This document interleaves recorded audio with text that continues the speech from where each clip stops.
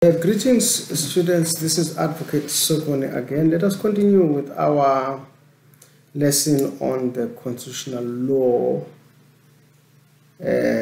tuition. Right.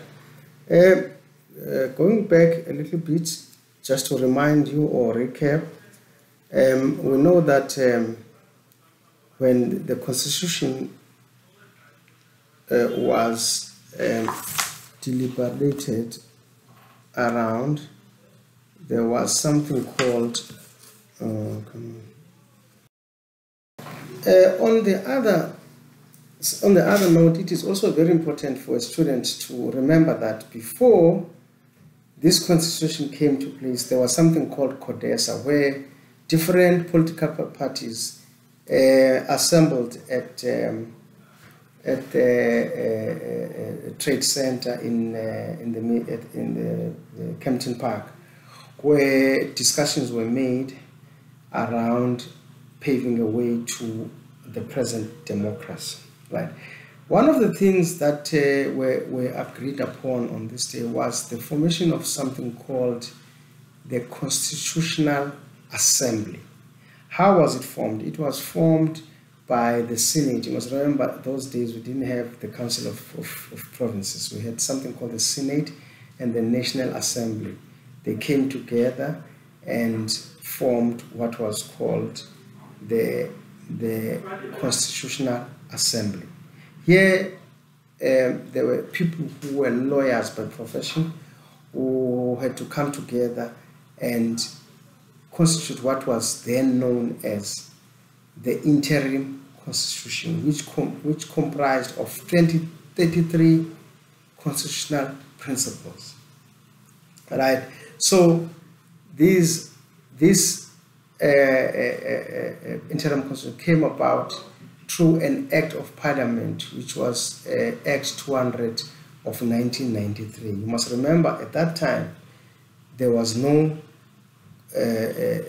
democracy in South Africa. It was still, the apartheid government of Botha and de Klerk. Okay. Now, then during these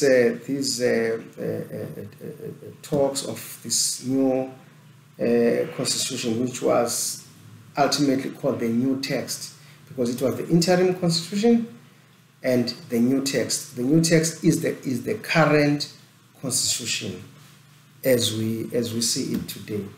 Now we need to know how did it come about that we then left the interim constitution and adopted the new text. This is what exactly happened. We must remember that in 1994, one of the things that happened was that a new president of the Constitutional Court came about, and the very first president of the Constitutional Court was a man called Arthur Chaskalson, who was the first president of the Constitutional Court. Right. And he was also in charge of certifying the new text, the new constitution, because something which had never been done before. The Constitutional Assembly members decided that once the final draft of the constitution has been made, it has to be taken to a court so that it can be certified. And it was certified by none other than Justice Chaskalson. Right. So we'll hear of the first certification, the second certification. These certifications were only about making sure that the modification of the 33 principles was done in such a way that all the participants or all the members of the society were satisfied with the finished version of our constitution. So that is why it had to be taken for this certification in order to be tested by a court of law whether it conforms to all the requirements of a constitution. And you must remember, our constitution is said to be the best in the world because it has clauses from a constitution in Australia, Canada, and all over the world. All the progressive constitutions are contained in our constitution, including the chapter 2. Chapter 2, which deals with the Bill of Rights. And the Bill of Rights, we all know that it came from the United Nations Declaration of Human Rights. So it was derived from that. Hence, it is regarded as the best in the world. But there were sort of challenges that the court had to rule over. People complaining about what was contained in the final constitution. So it had to be taken to court for certification. That is why it is important for any law student who does constitutional law to study the first certification and the second certification in order to apprehend or to grasp or to understand as to what was the need for all these certifications. Right? Okay. Fast forward. Now let us deal with the commencement of the Constitution of the Republic of South Africa in 1996, which commenced. It was actually assented to by the president in 1996, but it only commenced on the 4th of February 1997. That is very important for everyone to understand, right? And that at that time, when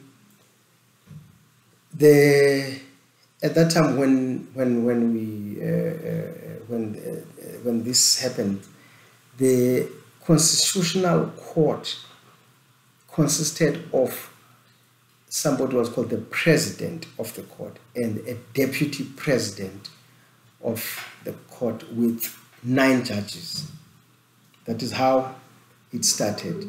This was is provided for in section 167, subsection 1 of the Constitution, right? And then there's also section 168, subsection 1, which provided that the Supreme Court of Appeal will then consist of the Chief Justice and Deputy Chief Justice, and the number of judges at the appeal Supreme Court of Appeal had to be determined by an Act of Parliament. So it's supposed to be an Act of Parliament that will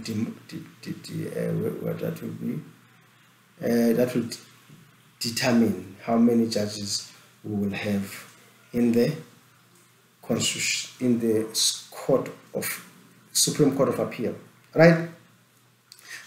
So we will all remember that Arthur Chaskalson was the president of the Constitutional Court from 1994 until the 20th of November 2001. So that is very important to remember for any law student, right? Very important. Remember the word president. He was the president. Remember that today we call the head of the Constitutional Court a Chief Justice. But it was not the case from 1994 up to 2001 on the 20th of November. Okay. Now, as from the 21st of November 2001, the title of the president of the Constitutional Court was then changed to that of Chief Justice. Very important to know that. And the president of the Supreme Court the word president was then transferred to the Supreme Court of Appeal. Instead of saying justice, like I've said before, now the person in charge of the Supreme Court of Appeal would be called the president of the Supreme Court of Appeal. This is the same thing with the high courts. In high court, Pietermaritzburg, we know that currently the judge president is Mrs. Poyo Dlwati, right? Mrs. Poyo Dlwati. Okay, now let us continue with the Constitution. Now, we've said it was the Constitutional Assembly that came together and gave us what we have today as the new text, which is the Constitution, right? It's also important to remember that on the 27th of June 2005, something happened, and that was another law that came into existence, which was called the Citation of the Constitutional Laws Act number 5 of 2005. It commenced on the 27th of June 2005, right? So it is important for us to also note that there were dramatic changes to the jurisdiction of the Constitutional Court as well. So we will deal with those hereafter, before we go to too many minutes, because I want to make this at least 12 minutes, not more than 12 minutes.